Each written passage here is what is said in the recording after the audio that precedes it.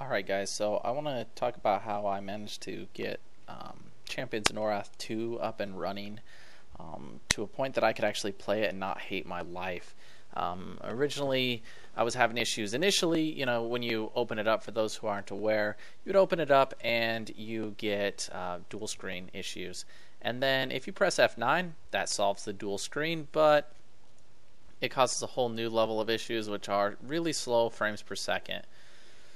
So first off, my emulation settings, I have it on the safest. I don't know. I'm sure you can play around with this, find what works for you.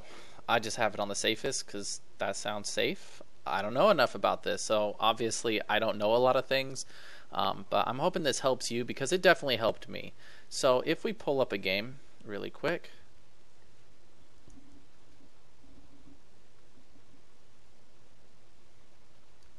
Alright.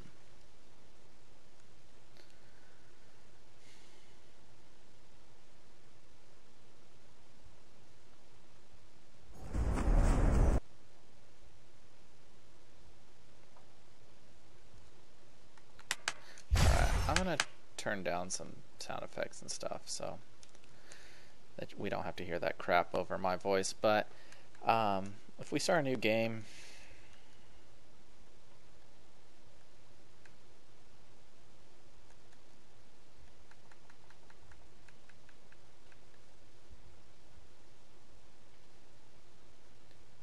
okay, so essentially if you look in the top screen here, GS. Now, when the GS is really high, then you're going to start seeing some chugging because your computer is just kind of overwhelmed. Now, if you see this, I get slowdowns here, and I really don't know why I get slowdowns here. And we can try pressing F9. And F9, GS is quite a bit lower. If you look at my frames, though, it tends to run just a little bit slower, maybe a little bit, but we'll see. Anyway, so I always have this like kind of chug right there at the start, but well, once I get going, it doesn't seem to be any issues as far as I haven't seen any, but I haven't beaten the game yet on this, but I've spent a little bit of time and it seems to be working fine, so we'll see.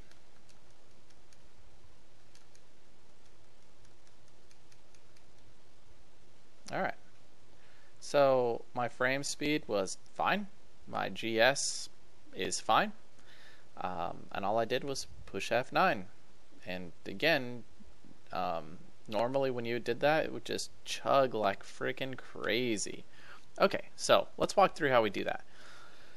So first off, you actually do not need the emulator installed yet because this is going to solve it, install it yourself. So first off, if we go to this website, which I'll link at the bottom if you need it, and we go and search for this file.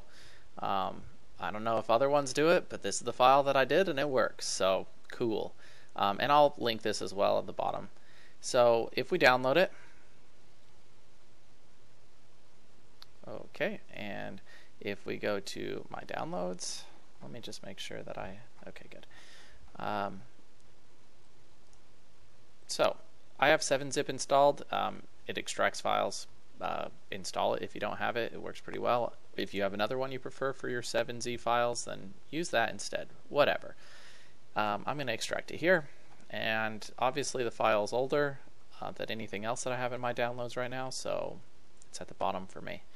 Okay, so now it brings up PCSX2, and like I said, we don't need it installed. This is how we do it. And we have to go through the setup. I just use default settings. I didn't have to change anything. You need a BIOS, obviously. So my BIOS is in my downloads currently. So let me pull that up. Alright. So there we go. Now if we change my emulation settings really quick, I'm going to set it to safest because I don't know, it worked. Okay, now I'm going to boot the CD, and then if we go to your ROM, this is where you choose your ROM. My ROM was under my desktop so I could find it, and we run it. And for those familiar with this, this is right away where you'd be having issues. You'd see a dual screen otherwise, and obviously we're not having that. So that's cool.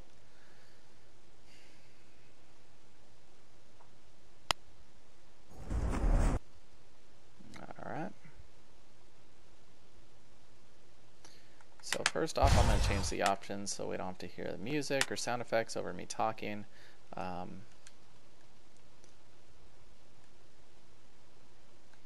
We just have to reformat my memory card then. Okay. So if I go to start game now,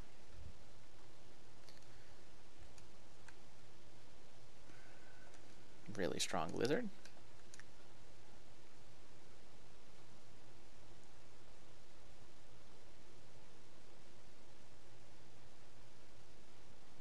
Okay, so notice again, every time I load in, my GS here is quite high. It chugs here, and I don't know why that is. Hit F9. Drops it down, it's still quite high. I'm in the 50 range though for my frames per second, so that's awesome. Anyway, Welcome, Battle. Will you? Okay, and we go and load in somewhere so we're not in that starting area that I seem to have the most issues with. Skip that. Okay, there we go. Runs fine. Frames per second is fine. And I don't know whatever these things are, these lizard things kill my brethren. It doesn't cause any issues. So there we go.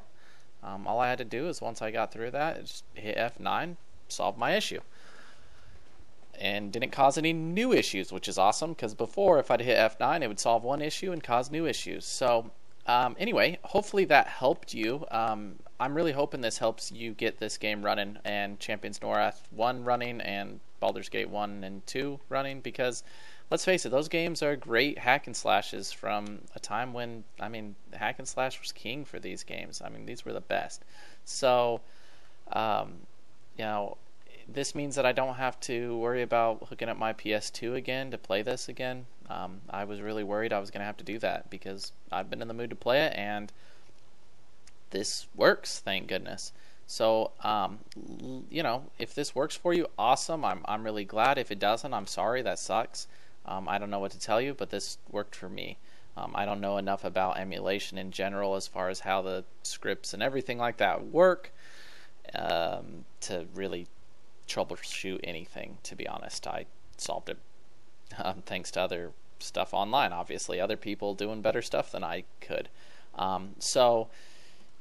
Let us know in the comments if you'd like if this worked for you on fixing the other Snowblind games, so not Champions of Norrath 2, Champions of Norrath 1, for example, or Baldur's Gate 1 and 2 I've heard have the same issue. So if it worked for you, let me know. That's awesome. So hopefully it did. But anyway, have a good one.